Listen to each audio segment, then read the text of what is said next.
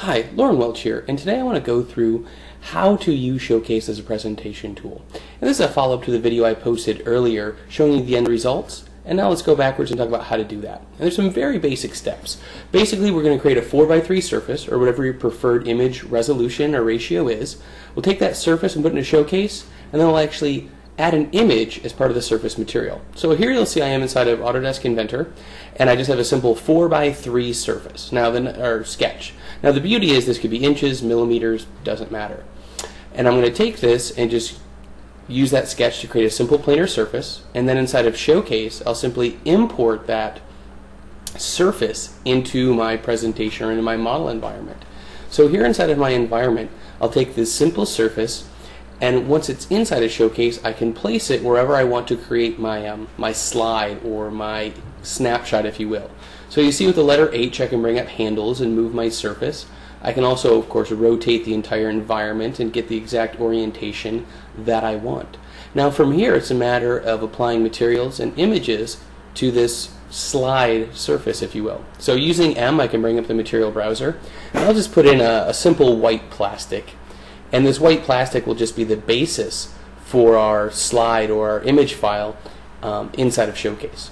So once we apply that matte white material, I can simply right click and go to my material properties, and instead of using just a color, I can actually use an image file as the basis for this material. So I'll simply hit the browse button and browse to a nice image I have. Now this particular image is 1600 by 1200, again that 4x3 ratio that I had used earlier. I can choose different mapping types that I want and have it auto fit to that surface, and I'll show you some of the different results. Now what's nice is I'm using this for the initial color. Now I'm going to go down, and using that same triplanar mapping, I'll also use that image file as the highlight for the material as well. So again, using that same image file for the material color and for the material highlight. Now I can actually link these two together, the color and the highlight, with one of the options inside of here. Now I could also add a bump and a variety of other things. If you don't like the way that maps out, one of the most straightforward ways you can actually do it inside of that material properties with a right click on the surface is actually to go in and type in the exact ratio. So if I say this is say a planar, I can actually go through, and under the scale button I can type in again 1024 by 768, in this case 10.24 inches by 7.68 inches. And of course that's going to scale to fit that surface exactly. And because the color and the highlight are linked, they show up together. The next step would be creating the snapshots, or creating the individual slide transitions. So I'll simply use the T shortcut inside of Showcase to bring up my shot properties, and I'll just do a nice animate to shot. So no matter when I hit this shot, it'll animate to it. Now let's create up a slide or snapshot number 2. I'll select that surface and use the letter D for duplicate. And then I'll bring up the H for handles, and I'll simply move this duplicate surface out in space. And again, just to show you a simple example, I can move this out, maybe I'll rotate it a different orientation. And I could also be scaling this larger or smaller depending on how far in I want to zoom in or out.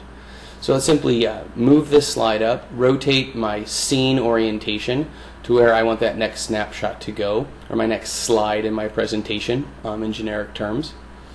So we'll get this oriented and positioned the way I want. Now obviously here, once we get it positioned, we're going to want a different image file on this particular slide. I can go through and I can get pretty particular about my orientation. Now the nice thing is, because I have my orientation already set, I can actually go ahead and set my snapshot for this next slide right now. So I'm going to go ahead and again I'm going to animate to this shot, and that would be my slide transition, again in generic presentation terms. So now I'm going to go from slide 1 to slide 2, but I'm going to go ahead and make this this snapshot or this slide obviously a different image. So I'll go back into the material properties and I'll browse to a different image file. Now this resolution on this image file again is that 4x3 ratio, so it gives me that nice ability. I just change the color and the highlight image, and you'll see there I have a nice new slide. So based on this new slide, and I've already set it as a snapshot, let's go ahead and set one last snapshot, maybe to get right into the product presentation or design review of this particular engine, if you will. So again, I'm just rotating in my environment with Alt and my left mouse button, and Alt and my right mouse button to zoom in and out. All the fun Showcase shortcut keys we all know and love. And I'm going to create one last snapshot, but this one I'm going to make more of a cinematic snapshot. And what I mean by that is I'm going to set up, rotate to this particular start, and then have it automatically do like a nice zoom transition for me. So you'll see I have a start and an end kind of snapshot, and I'm going to reset what the end is after I zoom in, and I can set the duration for how long it takes to animate to the start, and then of course that nice cinematic view. So if you look at my snapshots, I'll simply click on them on the bottom film strip, if you will. So there's my first slide. Nice animation over to my second slide while I'm doing my design presentation.